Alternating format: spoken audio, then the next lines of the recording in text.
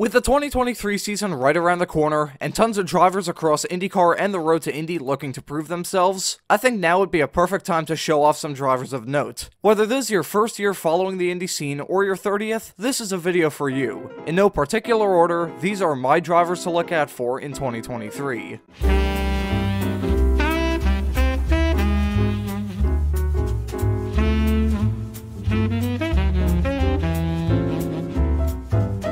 In the first year of the USF Junior Series, 18-year-old Canadian Mac Clark took the championship with 5 wins on the year and a grand total of 12 podiums. He had some awesome drives this year, including going from the back of the grid to the podium in the season finale at COTA. On top of winning the inaugural USF Juniors title in 2022, he also won in his first ever USF 2000 race weekend in Portland. He shows a lot of promise and will be competing in USF 2000 for this upcoming 2023 season. Keep an eye on the speedy Canadian, because there's a real chance he'll leave this year with yet another title.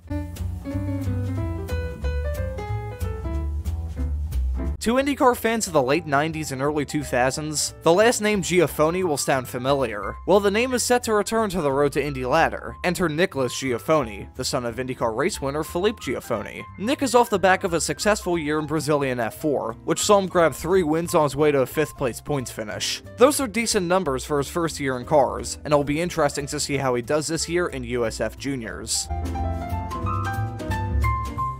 Another young Brazilian on the USF Juniors grid is Lucas Fecury. After a successful career in karts, which saw him win races and championships in both his native Brazil and the US, he's now moving into cars. He and Nick Giaffone will be part of the same team, D-Force Racing. It's safe to say there's some talented Brazilians coming through the road to Indy system, and once Tony Kanaan and Helio Castroneves both hang up their helmets, it looks like there's going to be some drivers to fly the Brazilian flag.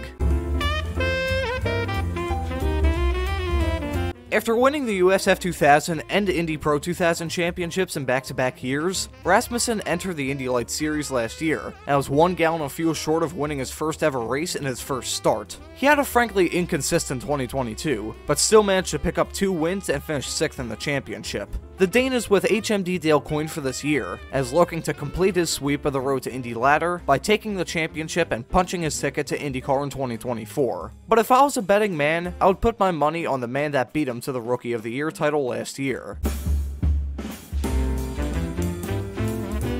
With 2 wins, 3 poles, and 7 podiums, Hunter McElrea finished 4th in last year's Indy Lights Championship. With more resources and experience under his belt, my money would be on McElrea. He's looking to become the first New Zealander to win the Indy Lights Championship since 2000, when Scott Dixon took the championship in his 2nd season in the series. If you're in the same category as Scott Dixon, you gotta be doing something right. McElrea won't have it easy this year, as his teammate is Lewis Foster, your 2022 Indy Pro 2000 champion. But if I had to put money on who's gonna walk away with the first ever Indy NXT title, it's gonna be Hunter McElrea.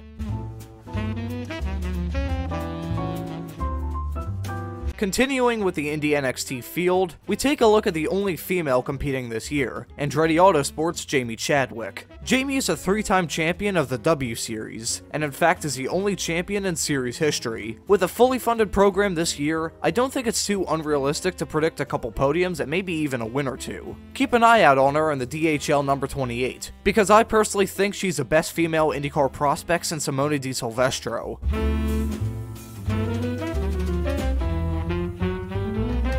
Despite only being 18, Kyffin Simpson is a hot commodity at the moment. He's a Chip Ganassi development driver, and if he has a fantastic season in 2023, it's very likely that he'll be in that 11 car part-time in 2024, or even be Alex Palou's full-time replacement in the 10 car. Only time will tell what the kid from Barbados can do this year, but I think he has the potential to turn some heads. Finally, we move on to the biggest stars of them all, the IndyCar drivers.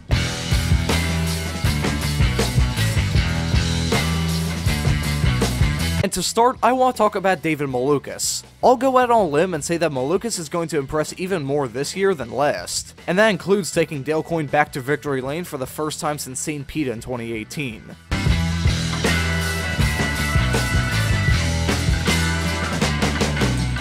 While most other drivers are on this list because I think they'll do great, Jack Harvey is on here because I think he's on the chopping block. Last year in the Hy-Vee Rahal number 45 was pretty poor, with Harvey only getting a single top 10. It was so bad that Rahal shuffled their lineup. As for 2023, Harvey will be in the number 30 car, with promising young gun and former Alpine junior Christian Lundgaard in the 45. If Jack doesn't turn around his performances this year, it's likely we could see Rahal drop him after just 2 seasons. Jack has the talent to do great things in that car, it's just that he and the team need to piece it together this year.